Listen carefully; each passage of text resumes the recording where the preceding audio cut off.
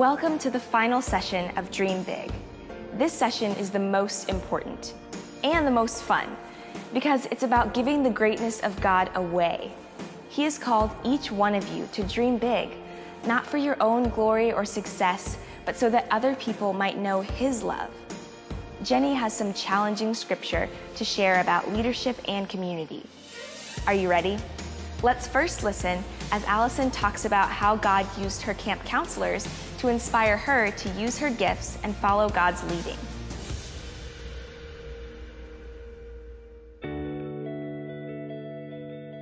I was raised in a Christian household. I just kind of went through the motions of being a Christian. I knew all the books of the Bible. I could sing all the hymns. I could tell you facts, but I never actually had a relationship with Jesus.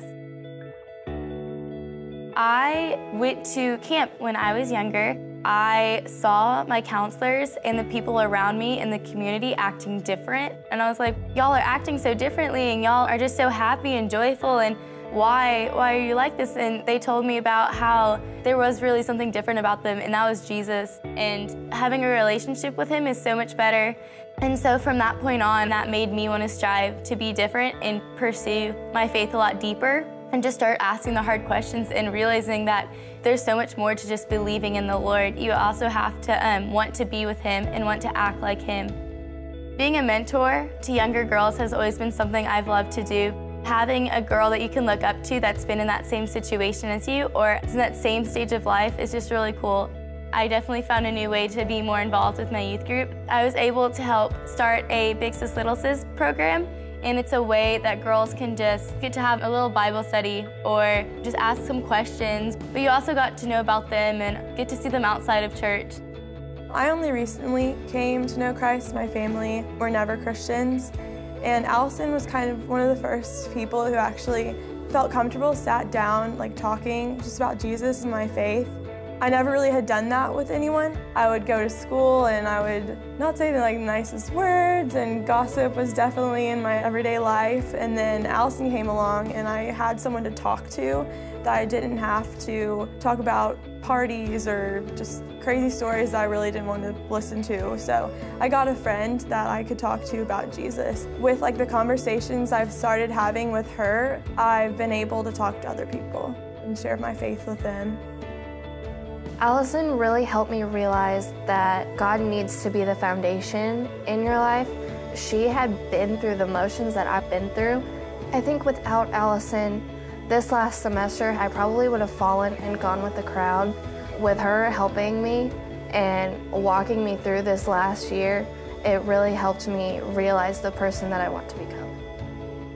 Being able to have these opportunities, fostering relationships with girls and discipling them and just showing them the Lord has been so awesome. And it's nothing I've done, it's all through the Lord. Just the way I've seen lives being changed, I'm so encouraged in my faith and just constantly push forward to be a light in my own community.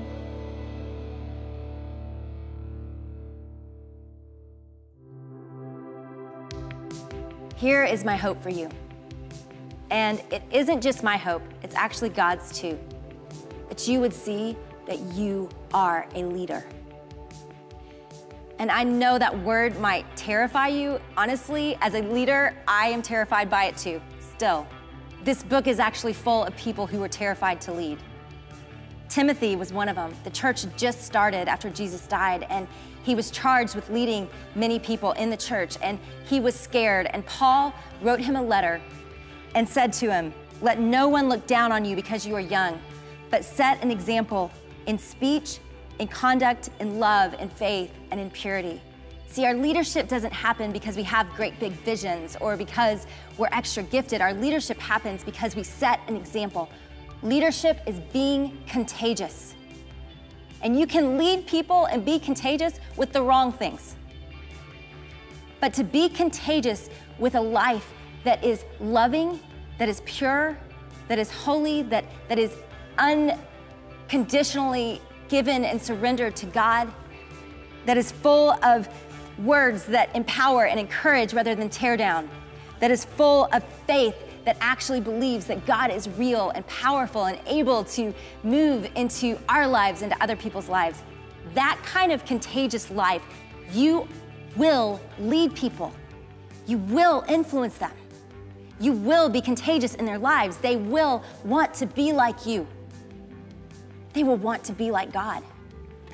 And they will want to know the God that you serve. It's so rare to see people that are fully surrendered and on mission and giving their lives away. But just like Allison, it wasn't that she had a lot of head knowledge or that she was extra special gifted. It's that she fell in love with God, and so she was gonna give that away to a few other people. It's not giving it away to the whole wide world, it's giving it away to the people that are already in your lives. How do you go lead your friends and be contagious? Because I'll tell you what, you already are. And I'm talking to those of you that are extra quiet, that are extra reserved. You lead people. People watch you. People watch your life. And they come to conclusions about it. And the power of surrendering your life to Jesus is you get to give away something that can actually produce change in people. It's hope and peace and life, like we talked about in Romans. It's vision, dreams, and purpose, like we talked about in Hebrews. It is special, unique gifts that you get to bring that God has put in you, like we talked about in Corinthians. This is the story of God and all these incredible stories that you've gotten to hear of everyday girls that are living this out. They're examples of this light and hope that they get to bring to the world. And you have that same potential. We want to see you lead well, to be contagious for a God who is worth surrendering for.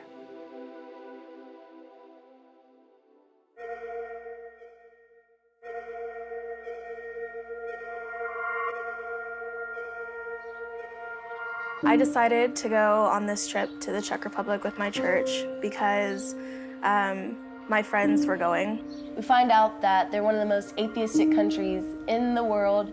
I didn't realize how untouched that part of Europe was. This was a completely different experience. From the moment we got off the plane, you could tell that the Czech Republic is a very hard country. Trying to share God's love and talk about Christianity was kind of hard. Our goal in the Czech Republic on our trip was to go to these gymnasiums, which are their high schools. To graduate, they have to know English, so having someone who actually is fluent in English is really helpful, so we went there to help them. We were going to talk with students our age, not knowing what to expect from them, like if they're gonna judge you, if they're gonna get mad at you. And I was afraid that because of the language barrier, we weren't gonna be able as a team to really reach out as fully as we would hope. Whenever you talk with them, you just tell each other about your cultures and how they're different. If possible, we would be able to talk about Christianity and to show them that we as Christians are not that different from other people who aren't religious or have a pronounced faith. I lost the fear when I realized that they are exactly like us, and just because we live somewhere else doesn't mean that we should be fearful of sharing the gospel. And it was just so awesome to realize that the people are just like us and to have those conversations with them. And you don't think you're really making an impact, but one day at one of the schools I went to, it was me and these two other guys, and we were just talking. One of the things he said was, "My friends and I heard you say you're from a church. Like, we were wondering, we didn't want to ask you, but are you a believer?" And I was like, "Yeah." And he's like, "Oh, wow, that's crazy. You're the first believer I've ever spoken to." And this kid's like older than me. He's like 17 or 18, and he's never spoken with a believer in his life, which was really like hard to wrap my mind around. The trip definitely helped give me the courage to talk with kids at my school. I realized in this situation I'd have more power than an adult would to reach them and to show them that there's someone out there that really cares and loves for them even though they can't see him. I would spend time with God more than I do here. It showed me that if I have time there, I'll have time here to like dive into the Word. And it also helped me like grow spiritually with, I think, talking to people. On the way back to America, I was thinking like how I don't normally have those kind of conversations with people that I don't know or even my friends. After the trip, I talked about that feeling with my friends, and It was kind of a mutual thing about why it took us going to another country to be able to share God's word like that. It really changed the way that I looked at sharing the gospel.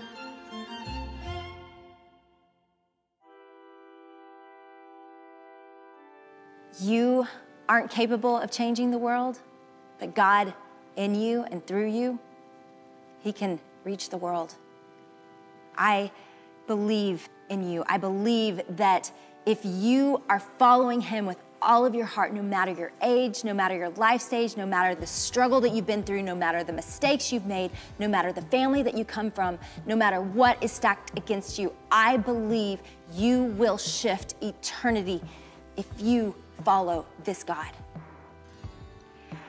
In Hebrews 10, he describes how we are going to run this race, how we're going to stay in the fight, how we're going to lead our people.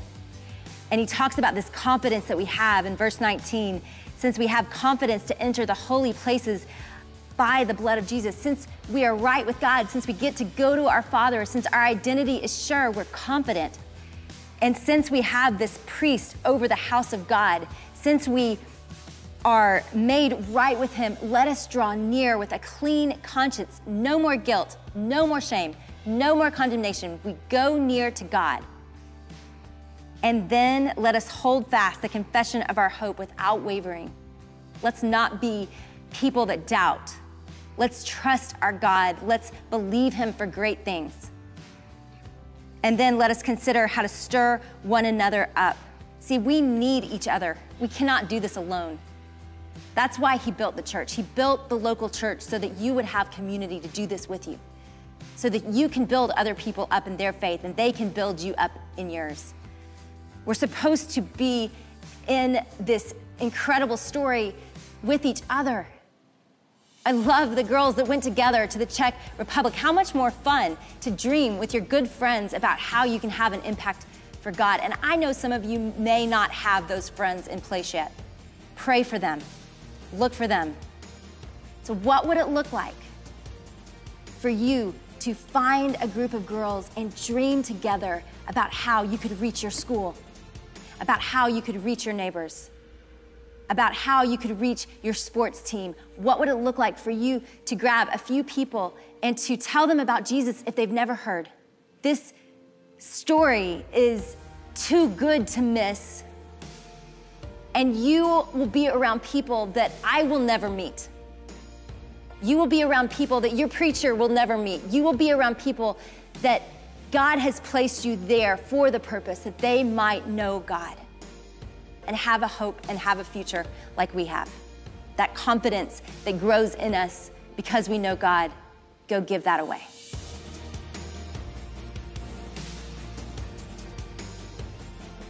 How great is it that Allison's one dream to mentor girls has had a ripple effect? So many more girls know Christ because she used her gifts and followed God's leading.